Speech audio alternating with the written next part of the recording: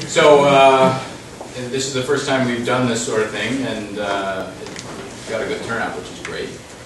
And it's my great pleasure to introduce Yvan Sortais from the Institut of Optical, and he's here visiting us on a collaboration using high numerical aperture lenses to trap atoms.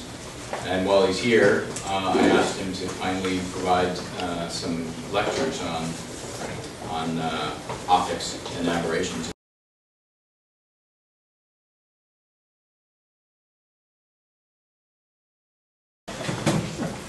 So, well, thank you very much, Trey, for inviting me here in this area to give you a few lectures and my understanding of aberrations. I intend to convey some piece of simple information about aberrations, information that can be used by everybody in the lab.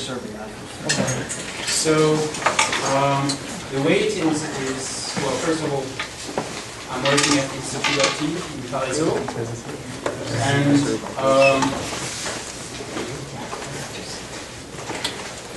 the course, the lectures I'm going to teach were inspired by these books. And the first of them I strongly advise you to look at is actually now a 5-volume book, and among them the number 1 and the number 3 are really clear. It's the Handbook of Optical Systems by Herbert Goss. It's a recent book, actually got the 3rd volume, and then also and the 3rd volume is about aberrations. And also the books by Mahayana are really clear also. Of course, the principles of optics. And I put this one also. It's you cannot find it easily, but these lectures were inspired also from this very good Traité d'Optique Instrumentale. Okay. So the general outline of these 3 or 4 lectures is the following. In this lecture now, I'm going to explain, go through a geometrical approach of optical aberrations. And then in lecture 2, we'll go through a diffraction approach, because in real life, diffraction has to be taken into account. Now, mixing aberrations and diffraction is something really heavy in terms of calculations. So that's why to get intuition about what's going on, I'm first going to talk about geometrical approach. Then in lecture 3 tomorrow, I'll go through aberrations in practice on simple systems. And then in lecture 4, I'll go with you through the main things, main lines of Oslo, so that you can practice by yourself. And in case you don't have the Oslo premium version, which is quite kind of costly, you can access the free educational version, Oslo EDU, on this website. It is quite easy to practice with this software. It's quite intuitive. The only thing is Oslo EDU allows you to use only 10 refractives or reflective surfaces. Only 10. So if you want to design a complex system, it's going to be hard. Okay, so today's lecture is about the geometrical approach of optical aberrations. Also, please feel free to ask questions spontaneously during the lecture. Don't wait until the end. Just to let people know that are crowding in, after this lecture, there's a second lecture, and we're going to move to a bigger room. So do you know which room? Probably 1204. In an hour and a half from now? Yeah. Meaning, if you sweat it out now, you'll be rewarded with a better room later on. But I will point out you're 5 minutes late. Right, okay. All right, sorry, continue. Maybe there are some chairs that you can grab and sit. Okay, so the outline of part one is the following. I'm going to talk, first of all, to remind you about rigorous stigmatism, because that's the starting point. And then I'll talk about where do aberrations come from, going from rigorous stigmatism to aberrations. And then the geometrical approach itself, I will introduce various notions of transverse aberrations, wave aberrations, talk about the Gouy theorem, the Niebuhr relationships, and then the classification of aberrations according to Seidel. And eventually, I will go into the detail of what is called the primary aberration. So, what is rigorous stigmatism? As an optical system is said to be rigorously stigmatic if basically the optical path between 2 points A and A prime is a constant, whatever the point I that is on the optical surface. For instance, here I've drawn a spherical refractive surface, and the question we ask ourselves is, are there couples of points A and A prime for which this surface is rigorously stigmatic? If that is the case for these couple of points, the optical path AA prime, which is equal by definition to n times the geometrical distance AI plus n prime times the geometrical distance I A prime, is algebraic distances. Well, if this optical path is a constant independent of I, the answer for a spherical refractive surface is the following. I'm not going through the details today, but there are three couples of points. Do you think we should move now? The room is free. I don't care. Let's do it. Oh, okay. Oh, you've got me down. Okay. So, second try. So thank you. Well, I forgot to thank all of you for coming. I'm really impressed. You're so new.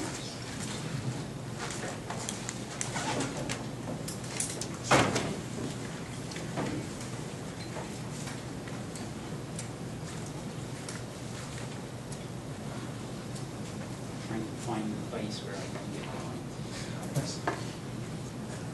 Okay, so I was explaining what rigorous, or reminding rather, what rigorous stigmatism is. And as I was saying, the answer to our question for the spherical refractive surface is that there are three couples of remarkable points.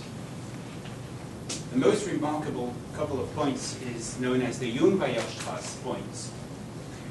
And this drawing actually respects the proportions. A and A prime are actually positioned with respect to C, the center of curvature, and S, the vertex, using these relationships. CA prime, CA is equal to the ratio n prime over n, the two index of refractions, times R, the radius of curvature. Note that all quantities in these lectures are algebraic, namely R is here, it's negative. R is the radius of curvature, is equal to the algebraic distance SC. Okay. So, and CA prime is given by this relationship. So, I'm not going through the details of showing this, but these 2 points defined by these formulas are rigorously stigmatic for the spherical diopter. And they are very much used in microscope objectives because precisely there are no aberrations for these ones. Then the center of curvature C is its own image, and it is rigorously stigmatic. And also the vertex is rigorously stigmatic. Can I ask you a Yeah, question? sure. What is the bar over the, what's that symbol? The bar here, the bar means, so if you say the axis here is positive from the left to the right, Yep. anything with a bar is positive, it is from the left to the right, like CS bar is positive, and reverse-wise, I see. S So bar is lines negative. Yes. So all quantities that we manipulate in optics should be algebraic if you don't want to have headaches with sign.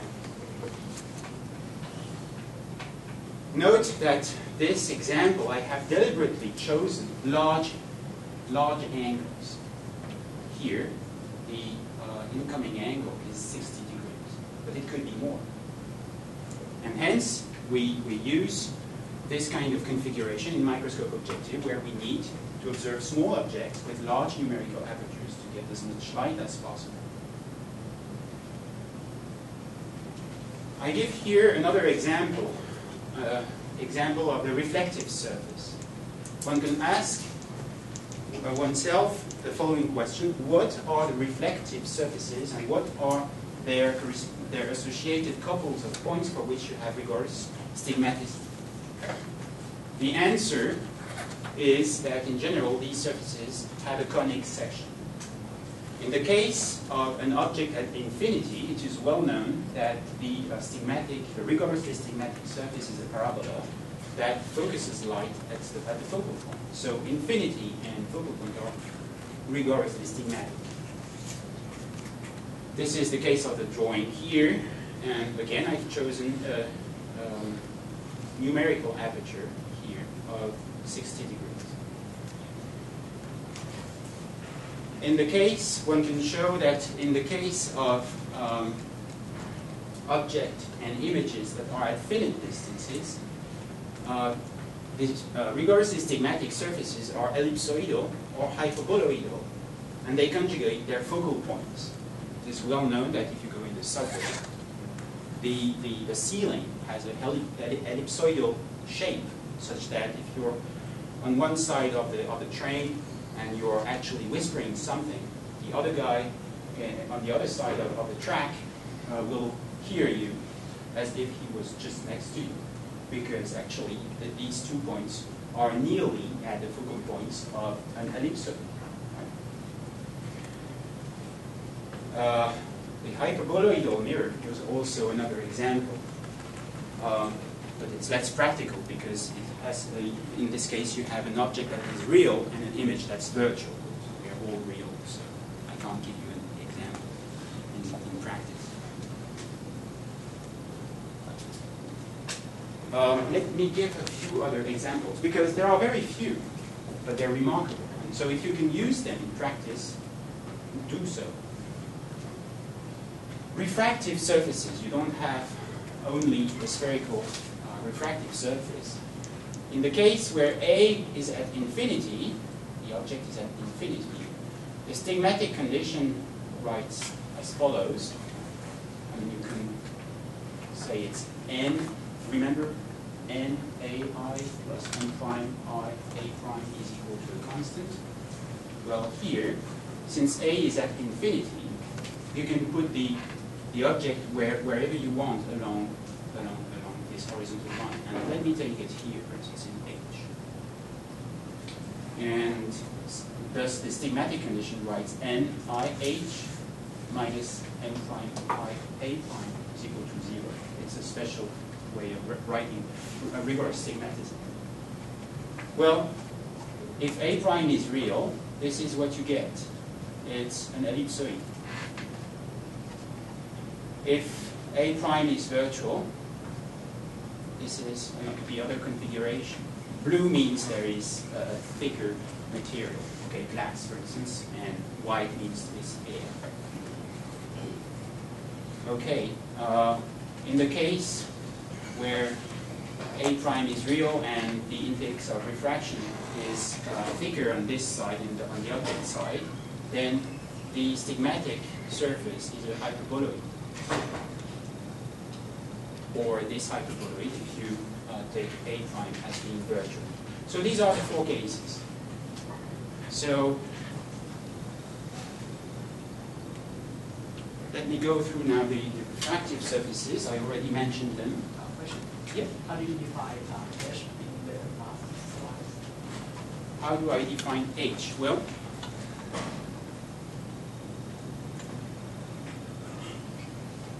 wherever you want is the answer. It should be the I have, for instance, let me take this example.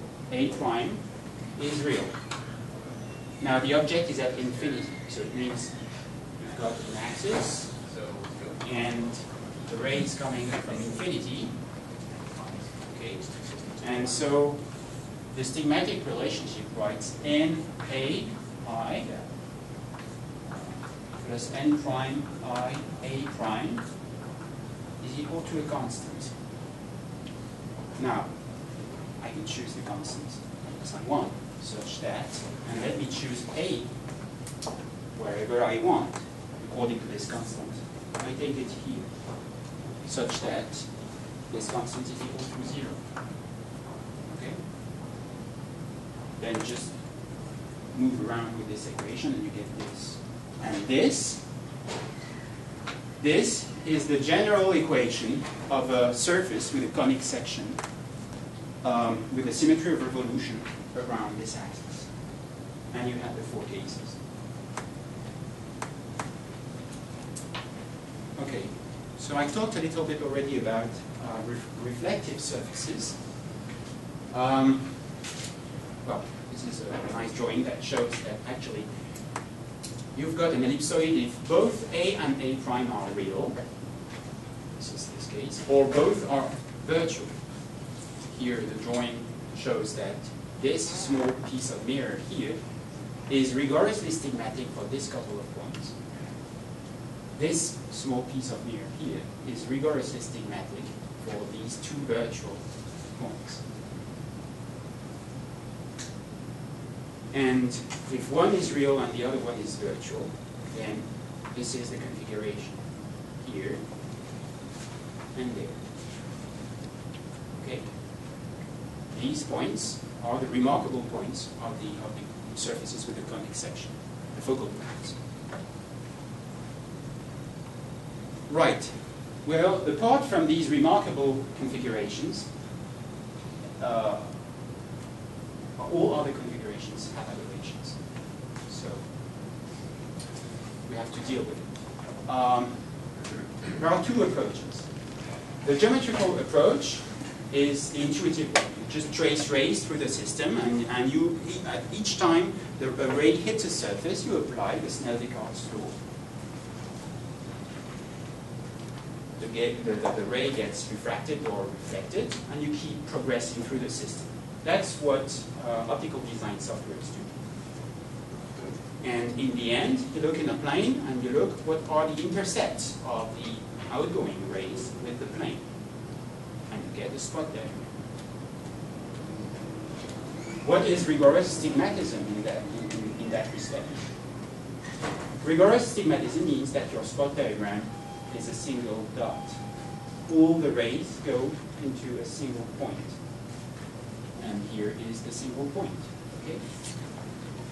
So a point object yields a point image. Or, because waveforms are perpendicular to the rays, a spherical wave, an incoming spherical waveform goes out of the system as a spherical waveform. Okay, now you know you have to take into account diffraction, which is the fact that rays are limited transversely by an iris diaphragm. And in the case of the system here, you have to deal with the entrance pupil and the exit pupil. Okay, the iris diaphragm might be somewhere inside, and the exit pupil is the image of the iris diaphragm through all the optics that follow this iris diaphragm, and same thing reverse-wise for the entrance pupil. I remind you here a few things. This angle here, note it's alpha prime m, m like max or n like marginal. A marginal ray is a ray that hits the edge of the pupil. I remind you the definition of numerical aperture. NA is n prime sine alpha prime n. You have to take into account, in the definition of the numerical aperture, the index of refraction of the exit material. Okay, well, if you take into account the diffraction, you know that you never see that. You see an airy pattern. And an airy pattern that has a diameter, a typical diameter, given by this formula. Lambda, subscript vacuum. I say this because we might forget, but it's really the wavelength in vacuum. Okay? And NA takes into account the refractive index of the exit material.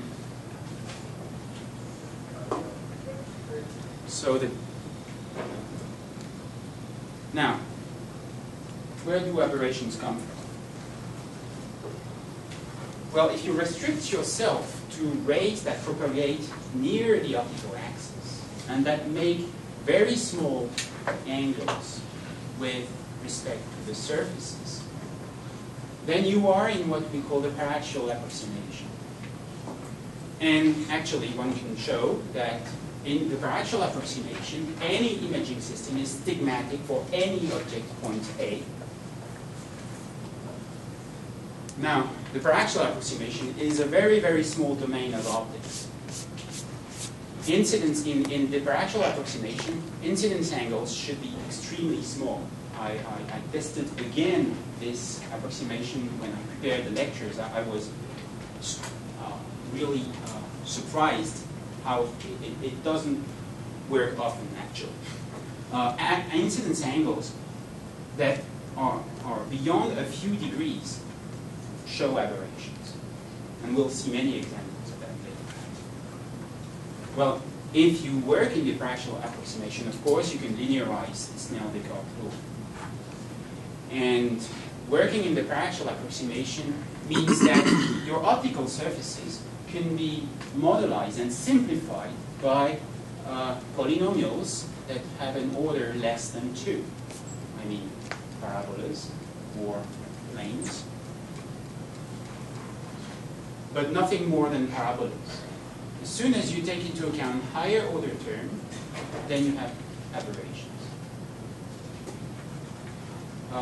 What it means also is that the equations of ray propagation are linear, and you can describe the propagation of rays by the matrix calculus, ABCD matrices.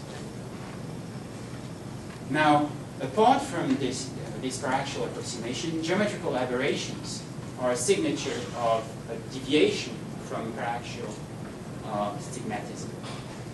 It means that you have that the refraction law becomes, you have to take into account the nonlinearities of the refraction law, the fact that the sine is not a straight line.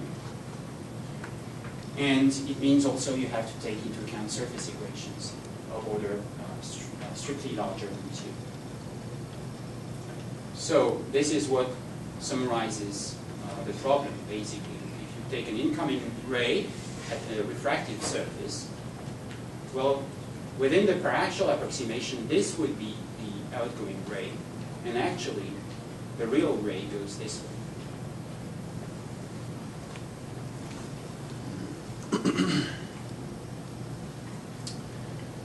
I'm going to talk also in this course about chromatic aberrations. Because until now I didn't speak about the fact that you can illuminate your system with several wavelengths at the same time. Chromatic aberrations is the fact that if you send white light, so this is white light, through a system, well, because the index of refraction depends on the wavelength, the blue rays and the red rays do not refract in the same directions. So this glass dispersion, this dependency of the refraction index on the wavelength, can be, to first order, summarized in one parameter called the Aber number, which is nu equal n yellow minus 1 divided by n blue minus n red. So this is the definition of the Aber number in the visible range. Yellow is typically 587 nanometer.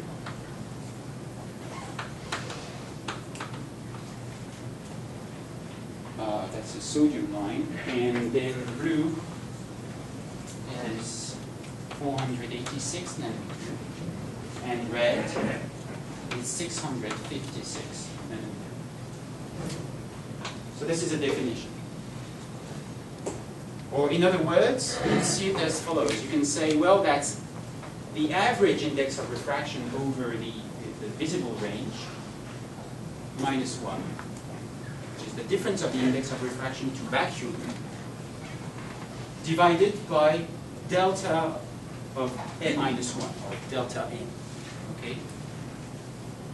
So the larger nu, the larger the Aber number, or constringency, the smaller the dispersion.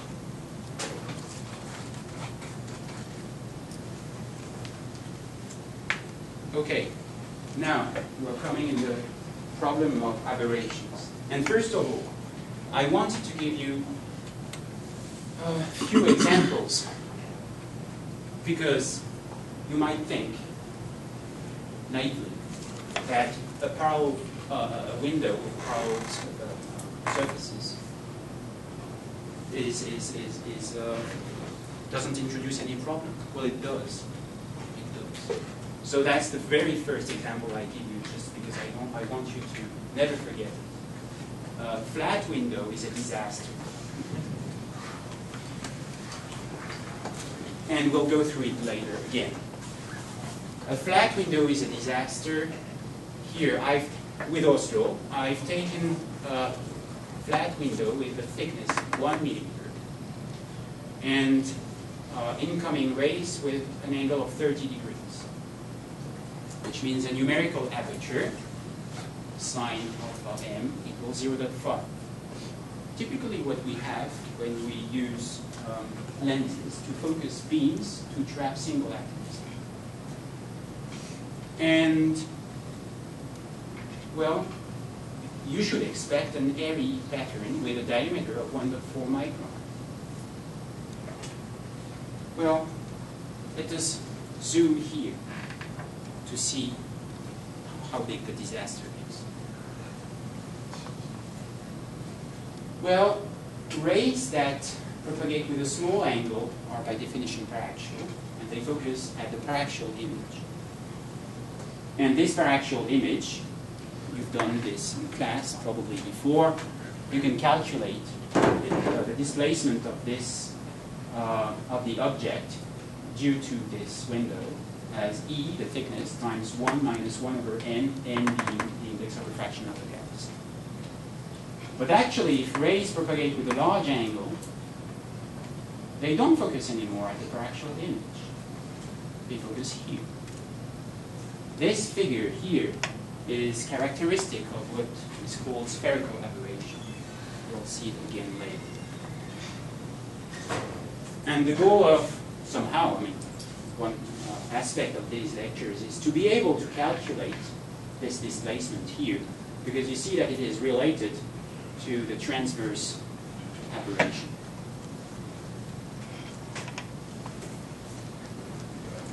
Also, you might think, instead of using refractive systems, to use reflective systems.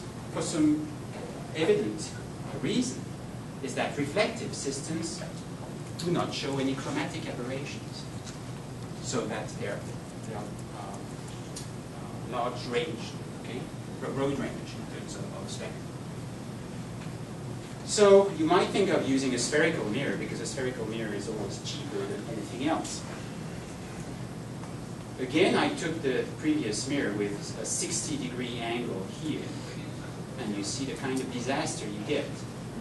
In this case, the numerical aperture is pretty large, and the diameter of the airy pattern is, again, on the order of 1 micron. Let us zoom in. Well, there is nothing fancy about my system here. It's, you know, a 300 millimeter radius of curvature. And here, well, I've taken a mirror like this. Okay? There's really nothing fancy. Rays, instead of focusing here, focus there. And in this plane here, what you get is a spot diagram with a diameter of 260 millimeters. I do not over-exaggerate, that's what you see. Well, you have to open your eyes because it's very dim. But, okay, well, you see the small dark spot here. This is the area pattern that you should have if everything was perfect. So, if you're not happy with this, you'd better buy yourself a parabola. Well, you could argue with me that, yeah, your system is fancy because you took really, you're illuminating a large surface. So of course you're over-exaggerating to show us. And I counter-argue, no, because let me take now, let me illuminate only the central part of the mirror, such that the angle alpha p is now only 0.1 radian. The numerical aperture is only 0.1. It means that incidence angles are only 3 degrees. And you see the kind of disaster you have? This is your Airy pattern, the one you should have if everything was perfect. And this is what you actually have. Well, if you want to localize an atom here, you're pretty doomed. Okay? It's going to investigate all this area. So is there a better metric in terms of the integrated power as opposed to just where the extremal marginal rays are? Yeah, sure. We'll see that when we investigate the diffraction approach. Okay. Each dot here corresponds to one ray that hits the pupil, and we have sampled the pupil with a grid, uniform. Okay. So the density of points tells you how much energy you have. And of course, you have more energy here than there, but actually we'll see it's a total disaster, and you'll see it here because I've plotted with the same graph the point spread function, which is the result of the diffraction approach. You see that instead of having a nice Airy pattern, you have this kind of thing. I've normalized graph so that you see really the difference. Okay, so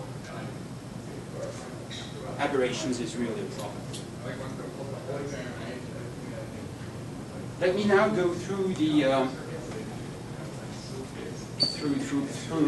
well, introducing what characterizes aberrations. I introduced the spot diagram. I talked a little bit about the point spread function. The Airy pattern becomes something flatter and broader. But I'll show you that actually it would be better if you use what we call the wave aberration. The optical path difference is the quantity that you should consider. Okay, so if you use a geometrical approach, let me define the transverse aberrations as being the quantity, the distance between the paraxial image, B prime P, and the real image, B prime. So you have an object, and in the following I'm going to use these conventions, so let me spend 1 minute explaining. You have your optical system with an output pupil, B prime. You have an object. In the following, I'm always going to take the object along axis Y. The object is AB. And you take a real ray in red that is going to hit the exit pupil at the height H and an azimuth angle phi. And afterwards, the real ray will propagate and it will hit a point in the paraxial plane that is not on the paraxial image.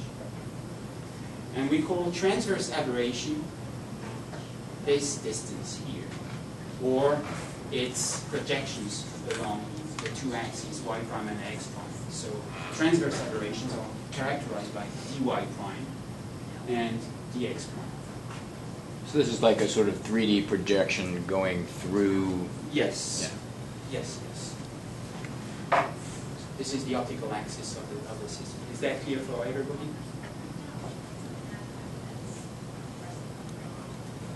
Okay, and h can vary between minus h max, or marginal, and plus h max. And phi varies between 0 and phi. Of course, the intercept point here depends on the three variables: y, h, and phi.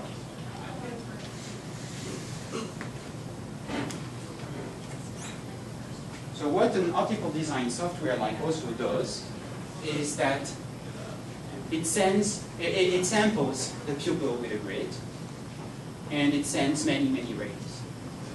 And it plots many, many intercept points. And you get a spot diagram.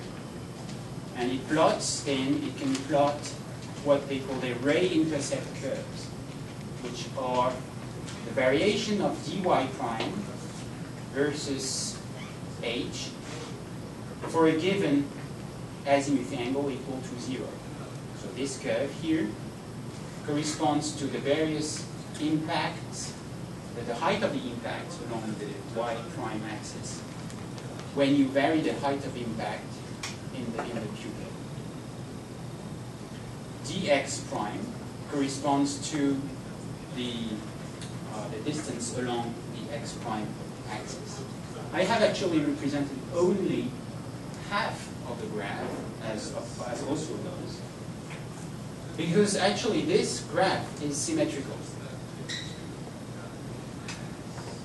Why is that? I mean, you can see the spot diagram I have represented here is symmetric with respect to this axis. And why is that? It's always the case. It's not an accident. It's always the case because actually I've taken my object along the y direction, and the optical system not only has an axis, I assume it's a centered system. All the optics of the system are well centered. And thus, the whole figure has a symmetry around the capital Y axis. So a ray that hits here and symmetrically would end up symmetrically here. Now, this assumption breaks down if your system is not centered anymore, if your optics are chaotically aligned.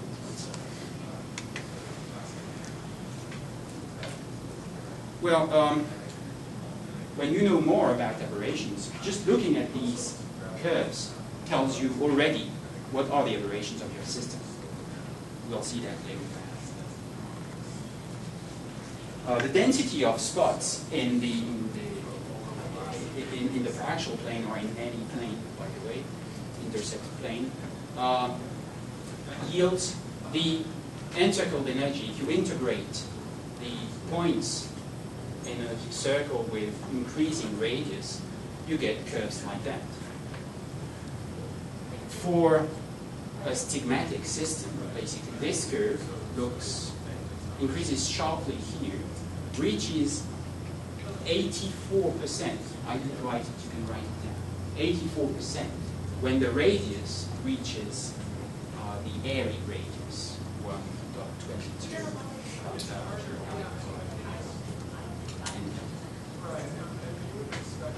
Okay, but 84% is not the unique value.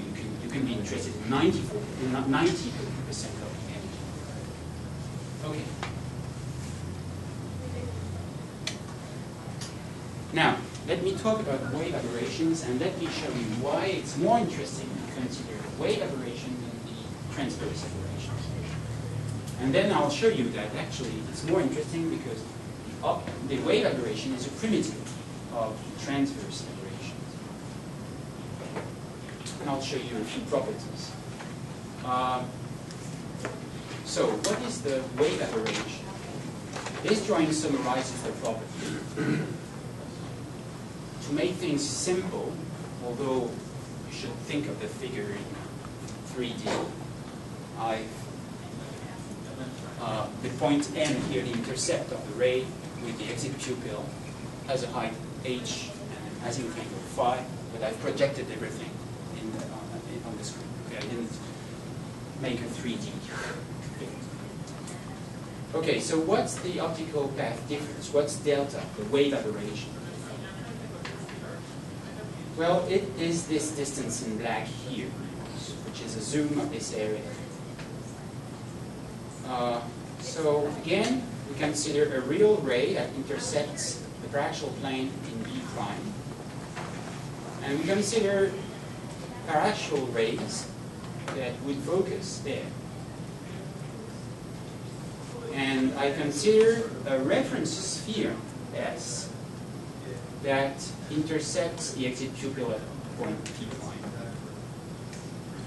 And I now consider in red the real wavefront, distorted sigma.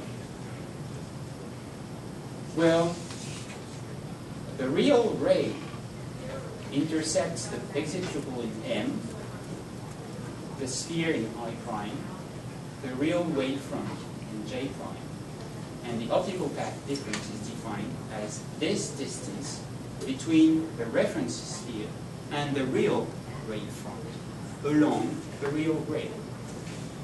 Okay? This is the definition. This quantity can be measured in practice in the lab using interferometers. And you can get 3D maps of your OPD, of your optical path difference, in units of lambda. Well, the way you do that is you have the wavefront, the real wavefront, interfere with a reference plane that has not gone through the system with aberrations. For instance, the two-way interferometer, Michelson, Palaiseau, and you get fringes like that. And from this interferogram, you extract a map of the wavefront. This. So, why? I mean, how do you? I'm going to show how you calculate this wavefront using an optical design software. How do you go from ray tracing to wavefront? And how do you, and then why is it convenient to talk about wave aberration rather than transverse aberrations? How do you go from one to the other? Because in the lectures, I'm going to talk because the Zygo classification of the aberration is based on the wave aberration. Okay, so how do you calculate a wave aberration? The wave aberration, delta, I'm going to show that it's equal to n prime delta is equal to the difference of these two quantities, LP prime and LM. LM is the optical path length between the object, B, and, well, this intercept point here, going through any point M of the exit pupil. So again, you remember, it's not a geometrical distance because you have to take into account the index of diffraction. Okay, so that's why I put some parentheses here to say it's an optical path. And LP prime is the same thing if you take a real ray that hits the exit pupil through its center, P prime.